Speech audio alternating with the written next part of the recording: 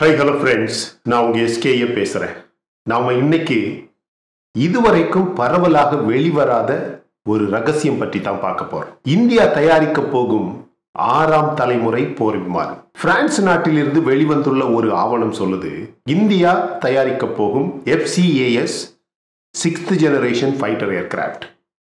பொதுவாகவே பல ஆண்டுகளாகவே BITD எனப்படும் defence industrial and technology base இந்தியாவில் பொதுவாக இல்லை என்ற எண்ணம் பரவலாக உள்ளது. அதாவது இந்தியாவில் போதுமான வலுவான பாதுகாப்பு தொழில்துறை மற்றும் தொழில்நுட்ப தளங்கள் இல்லை என்று பல ஆண்டுகளாக ஒரு சில வல்லுநர்களால் நம்பப்படுகிறது. இது ஒரு சில பேரால் வேண்டுமென்றே மிகைப்படுத்தி கூட பேசப்படுது, அது வேற விஷயம். ஆனால் இதில் கேலியான ஒரு விஷயம் என்னவென்றால், ஒரு பக்கம் கவலைக்கான விஷயம் அப்படின்னு கூட சொல்லலாம். அது என்னவென்றால், இந்தியாவால் சுலபமாக வெற்றிகரமாக செய்ய வேண்டிய ஒரு சில விஷயங்களை கூட, திட்டங்களை கூட, தொழில்நுட்பங்களை கூட இந்த வல்லுநர்கள் அல்லது மற்ற நாடுகள் சந்தேகத்துடன் பார்ப்பது. இதை சுலபமாக செய்து காட்டுவதற்காக இந்தியாவில் இருக்கும் திறமையை கூட கேள்விக்குள்ளாக்குவது, அதுதான் கவலைக்கான ஒரு விஷயம். ஆனால் கடந்த ஒரு சில ஆண்டுகளாக நடக்கக்கூடிய விஷயங்களை நீங்க ரொம்ப தெளிவாக பாருங்க. பிரான்ஸ் அரசும் பிரான்ஸ் மிலிட்டரியும் இந்தியாவின் ராணுவ ஆயுதங்களின் மெயின் சப்ளையராக மாற வேண்டும் என்றும், ஏற்கனவே மிக வலுவான சப்ளையராக இருக்கக்கூடிய ரஷ்யாவை ரீப்ளேஸ் செய்ய வேண்டும் என்றும் கணிசமான முயற்சிகளை செய்கிறது. ஏற்கனவே பல விஷயங்களில் பிரான்ஸ் வெற்றியை ருசிக்க ஆரம்பிச்சாச்சு அப்படின்னு சொல்லலாம். பிரான்ஸ், நீங்க இந்தியாவுக்கும் பிரான்சுக்கும் இடையில் இருக்கக்கூடிய பல ஒப்பந்தங்களை எடுத்து பாருங்க. பல ஆச்சரியமான விஷயங்கள் அதற்கு பின்னாடி இருக்கு. பிரான்ஸ் இந்தியாவுடன் எப்படிப்பட்ட ஆயுத தேவைகளாக இருந்தாலும் ஒத்துழைக்க தயார் என்றும், இரண்டு நாடுகளும் இணைந்து அந்த ஆயுதங்களை தயாரிக்க ரெடி என்றும், முக்கியமாக தொழில்நுட்பங்களை பகிர்ந்து கொள்ளவும் தயாராக இருப்பதாக எழுதி கொடுத்துள்ளது. ஆனால் ரஷ்யா இந்தியாவின் பிரம்மாஸ் ஆயுதத்தை தவிர வேறு எந்த ஆயுதங்களுக்கும் இப்படிப்பட்ட தடையில்லாத அதிகார ஒப்பந்தங்களை செய்யவில்லை என்று ஆய்வுகள் சொல்லுது. அதற்கு ஒரு முக்கியமான காரணம் சைனாவாக இருக்கலாம். ரஷ்யாவை பொறுத்தவரையில் சைனா ஒரு நண்பன், ஆனால் சைனாவுக்கு பாகிஸ்தான் மிகப்பெரிய ஒரு நண்பன். இரும்பு நண்பர்கள் அப்படின்னு சொல்றாங்க, இரும்பு சகோதரர்கள் அப்படின்னு. அது எந்த துருபிடிச்ச பித்தளை நண்பர்கள்னு நமக்கு தெரியல. ஆனா நீங்க பாருங்க, பிரான்சுக்கு இவர்கள் இருவருமே எதிரிகள். யாரு?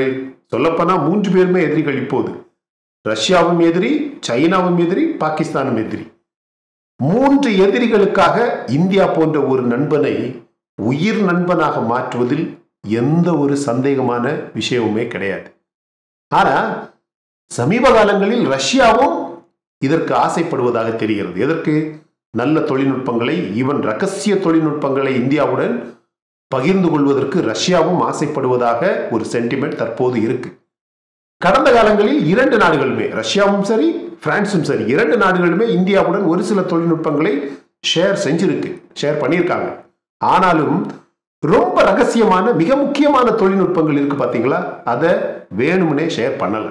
ஆனா பிரான்ஸ் விஷயத்தில் இப்ப பல ரகசியங்கள் வெளிவந்திருக்கு.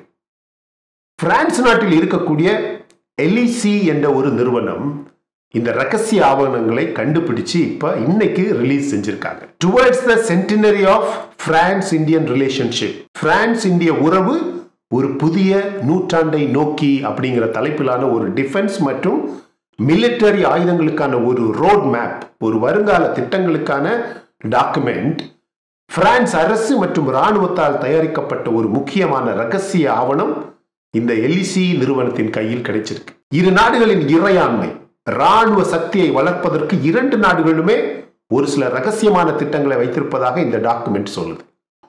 பிரான்சும் இந்தியாவும் இணைந்து எதிர்காலத்தில் பல பாதுகாப்பு திட்டங்களை, போர் விமானங்கள் மற்றும் போர்க்கப்பல் மற்றும் ஏவுகணை அமைப்பு, நீர்மூழ்கி கப்பல் மற்றும் பல நவீன போர் அமைப்புகளை ரகசியமாக தயார் செய்வதற்கான திட்டங்கள் இந்த ஆவணத்தில் இருப்பதாக இன்று கண்டுபிடிக்கப்பட்டு வெளியிடப்பட்டுள்ளது. இதில் சுருக்கமாக வருங்கால போர் விமானங்கள் பற்றி ஒரு பெரிய திட்டம் இருக்கு. உங்க எல்லாருக்குமே தெரியும், இந்தியா ஏற்கனவே ஒரு 5th generation AMCA போர் விமானம் மற்றும் இந்தியாவின் கடற்படைக்காக twin engine tech paste fighter, அதாவது TEDBF அப்படின்னு இரண்டு முக்கியமான திட்டங்களில் இந்தியா போக்கஸ் செஞ்சுக்கிட்டே இருக்கு. இதுல சிஸ்டம் ஆஃப் சிஸ்டம்ஸ், லாயல் விங்மேன் அப்படின்னு பல திட்டங்கள் இருக்கு, ட்ரோன்ஸ் திட்டங்கள் இருக்கு. ஆனா திருப்பியும் அந்த பாயிண்ட், அதாவது இந்தியாவில் போதுமான வலுவான பாதுகாப்பு தொழில்துறை மற்றும் தொழில்நுட்ப தளம் இல்லை என்று பல ஆண்டுகளாக ஒரு சில வல்லுநர்களால் நம்பப்படுகிறது. பாத்தீங்களா? இது ஒரு சில பேரால் வேண்டுமென்றே மிகைப்படுத்தி கூட பேசப்படுதுன்னு சொன்ன ஞாபகம் இருக்கா? நீங்க ஐரோப்பிய நாடுகளை பாருங்க. இப்படிப்பட்ட பெரிய பெரிய திட்டங்களுக்கு ஒரு சில ஐரோப்பிய நாடுகள் கூட்டு சேர்ந்து புதிய திட்டங்களை, புதிய விமானங்களை, புதிய ஆயுதங்களை தயாரிப்பது வழக்கம். 6th ஜெனரேஷன் குளோபல் காம்பேக்ட் ஏர் ப்ரோக்ராம், GCAP அப்படின்னு ஒன்று இருக்கு. ஃபியூச்சர் காம்பேக்ட் ஏர் சிஸ்டம், FCAS அல்லது SCAF சொல்லுவாங்க, SCAF அப்படின்னு ஒன்று இருக்கு. இந்த 2022 April, in April 2022, London offered India to share the best of British know-how in aeronautics. UK நாட்டிடம் இருப்பதிலேயே best போர் விமான திட்டத்துடன் இந்தியாவை இணைக்க தயார் என்று பிரிட்டன் ஒரு ஆஃபர் இந்தியாவுக்கு கொடுத்தது. இந்தியா வேண்டாம் வேண்டாம், அதெல்லாம் நாங்க பார்த்துக்கிறோம், நீங்க அப்படியே அதை வச்சுக்கோங்க அப்படின்னு சொல்லிடுச்சு. ஆனா இப்ப இந்த LEC கண்டுபிடிச்சிருக்க ஆவணத்துல இருக்கு, இந்தியா பிரான்ஸ் நாட்டுடன் ஒரு SCAF திட்டத்தில் பங்கு கொள்ள சைன் செஞ்சிருக்கு. இதை பற்றி எங்கேயுமே யாருமே எப்படியுமே இதுவரைக்கும் பேசவே இல்லை. இது கண்டிப்பாக ஒரு 6ஆம் தலைமுறை போர் விமானம். It is a 6th generation fighter aircraft. SCAF திட்டத்தில் வர இருப்பது development of the Rafale F5 which is expected to be operational by 2030. இந்தியாவுக்கு கண்டிப்பாக மிக சீக்கிரமாக ஒரு 6ஆம் தலைமுறை போர் விமானம் வரப்போகுது ஃப்ரெண்ட்ஸ். அதுக்கு முன்னாடியே இந்தியாவின் 5ஆம் தலைமுறை போர் விமானம் தயாராக போகுது. பிரான்ஸ் நாட்டின் ரஃபேல் F5 போர் விமானம் கண்டிப்பாக ஒரு 6ஆம் தலைமுறை போர் விமானம்.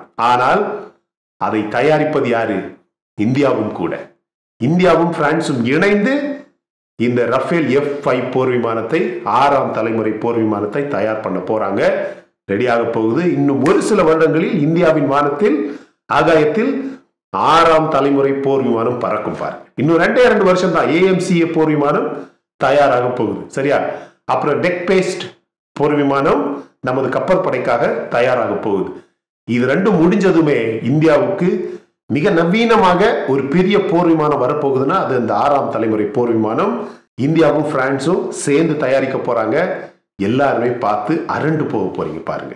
நம்ம அரண்டு போறோமோ இல்லையோ, எதிரிகள் அதை பார்த்து அரண்டு போக போறாங்க. ISRO and BARC join hands to develop nuclear engines for rockets. இந்தியாவின் போர் ஆயுதங்களுக்காகவும் செயற்கைக்கோள்களுக்காகவும் இந்த ராக்கெட்ஸ் இருக்கு பாத்தீங்களா, இந்த ராக்கெட்ஸை ஃபயர் பண்றதுக்கு நியூக்ளியர் இன்ஜின்ஸ் இந்தியாவின் ISRO நிறுவனமும் BARC பார்க் நிறுவனமும் சேர்ந்து ஒரு பெரிய திட்டத்தை வெளியே கொண்டு வர போறாங்க. Navy group working on qualifying DRDO developed air independent propulsion system for installation on Scorpion subs. இந்த ஸ்கார்பின் சப்மரைன் நம்ம நாடு பிரான்சிடம் இருந்து வாங்க போகுது. உலகத்தில் இருக்கக்கூடிய டாப் 5 நீர்மூழ்கி கப்பல்களை எடுத்து பார்த்தீங்கன்னா இன்னைக்கு பிரான்ஸ் நாட்டின் ஸ்கார்பின் சப்ஸ் கூட ஒன்று. Australia, France, America, Russia, India கூட இது மாதிரியான, சைனா இது மாதிரியான பெரிய பெரிய நாடுகளோட நீர்மூழ்கி கப்பல்களை எடுத்து பார்த்தீங்கன்னா கண்டிப்பாக பிரான்ஸ் நாட்டோட ஸ்கார்பின் கப்பல் நீர்மூழ்கி கப்பல் அந்த 5 கப்பல்களை ஒரு பெரிய லெவல்ல இருக்கக்கூடிய ஒரு கப்பல். இதுல இருக்கக்கூடிய ஒரு பெரிய விஷயம் என்னன்னா, இந்த ஸ்கார்பின் கப்பலை நம்ம நாடு வாங்க போகுது. ஆனா DRDO நிறுவனம் ஒரு ஏர் இண்டிபெண்டன்ட் ப்ரொபல்ஷன் சிஸ்டம் இந்த ஸ்கார்பின் கப்பலுக்காக, நீர்மூழ்கி கப்பலுக்காக தயார் பண்ண போறாங்க. அடுத்த முக்கியமான செய்தி எல்லாருமே கேட்கக்கூடியது, அதனால இப்போதானே நம்ம அமெரிக்காவோட ஒரு ஜெட் இன்ஜினுக்கான டீல் பண்ணியிருந்தோம், அதனால திருப்பியும் பிரான்ஸோட இன்னொரு டீல், ஒரு jet இன்ஜினுக்கான deal. Engine deals with France, US R for separate ஜெட்ஸ்.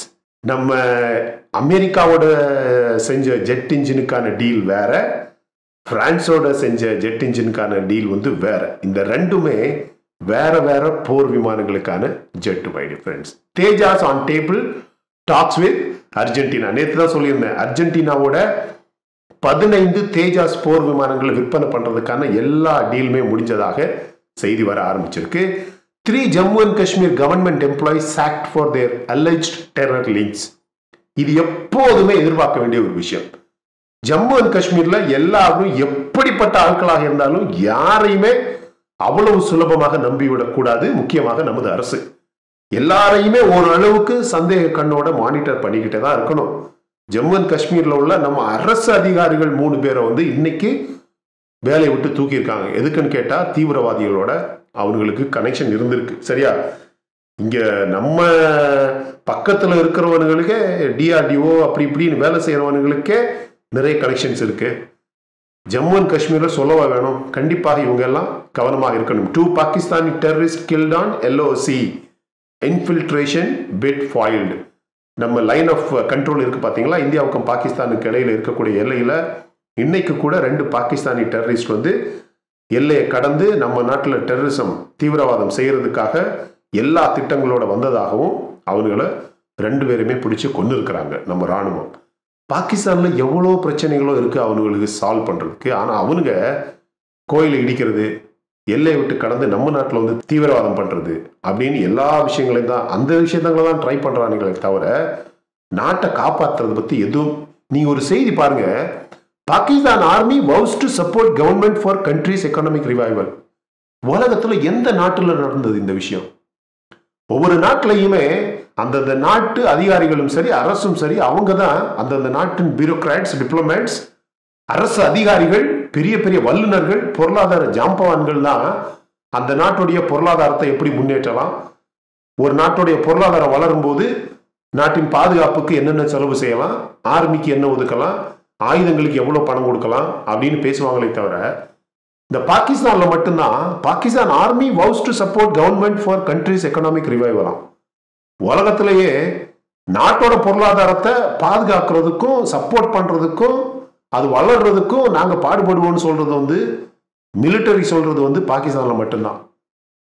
மற்ற நாடுகள்ல எல்லாம் அரசும் பொருளாதாரமும் தான் மிலிட்டரியை பார்த்துக்கும். இங்க மிலிட்டரி அலோவ் பண்ணாதான் பொருளாதாரத்தை பார்த்துக்க முடியும், ரிவைவ் பண்ண முடியும் அப்படிங்கிற ஒரு சூழ்நிலை. இப்படி எங்கேயாவது ஒரு செய்தியை நீங்க பார்த்துருக்கீங்களா? Stealthy and fast, all about the Scorpion submarines that India is set to acquire more of from France. இன்னைக்கு உலகம் முழுவதுமாகவே பேசக்கூடிய பேச்சு, இந்தியா இதை விட ஒரு பெஸ்ட் சப்மரைனை உலகத்துல வேற யாருக்கிட்ட இருந்து வாங்க முடியாது. அந்த அளவுக்கு தற்போதைக்கு பிரான்ஸ் நாட்டோட நீர்மூழ்கி கப்பல்கள் மிக ரகசியமாக தாக்கக்கூடியது, ரொம்ப வேகமாக தாக்கக்கூடியது. Stealthy and fast. சரியா? Chinese foreign மினிஸ்டரை காணோங்க. Chinese foreign minister's absence from public view sparks intense speculation. Almost 2 வாரமாக அவரை வெளியே எங்கேயுமே பார்க்க முடியல, எந்த செய்திகளும் அவர் வெளியிடல. பொதுவாகவே சைனாவில் நடக்கக்கூடிய இது மாதிரியான திடீர்னு உள்ள தலைவர்கள், திடீர்னு உள்ள பிசினஸ்மேன், திடீர்னு இது மாதிரியான அதிகாரிகள் காணாம போறது பொதுவாக சைனால ரொம்ப சகஜம். இந்தியாவில் அப்படி யாராவது காணாம போயிருக்காங்க? இருந்துச்சுன்னா கமெண்ட் செக்ஷன்ல போடுங்க. ஆனா சைனாவின் வெளியுறவு அமைச்சரை 2 வாரமா காணல, பப்ளிக்ல பார்க்கவே முடியல. சாரி, நான் ஃபர்ஸ்ட் டிஃபென்ஸ் மினிஸ்டர்னு சொன்னேன்னு நினைக்கிறேன்.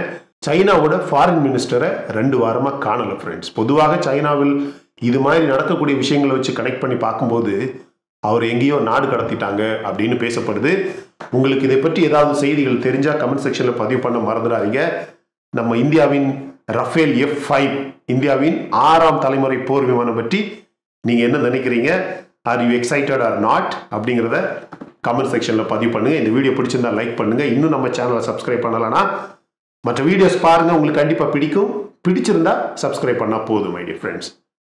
Thank you so much my dear friends for watching all my videos and supporting my channel.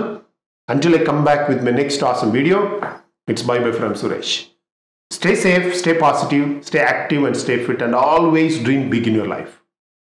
நம்மளால எப்பவுமே எங்கேயுமே எதையுமே சாதிக்க முடியும் அப்படின்னு நம்ம ஃபர்ஸ்ட் நம்பணும். And as I always say, please take care of your parents at home. உங்க அப்பா அம்மாவை உங்க வீட்டிலேயே வச்சு நல்ல சந்தோஷமா பார்த்துக்கோங்க ஃப்ரெண்ட்ஸ். Thank you.